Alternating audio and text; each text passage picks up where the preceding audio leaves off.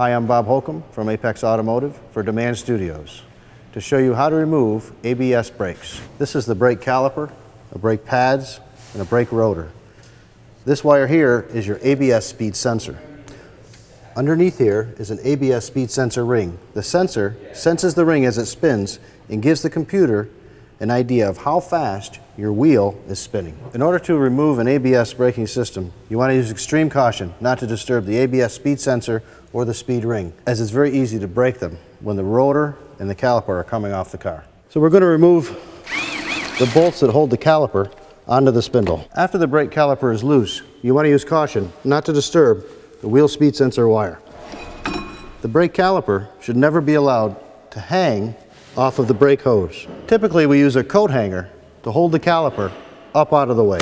After the caliper is removed, we're going to remove the brake rotor. So we're going to use some vibration to remove the brake rotor.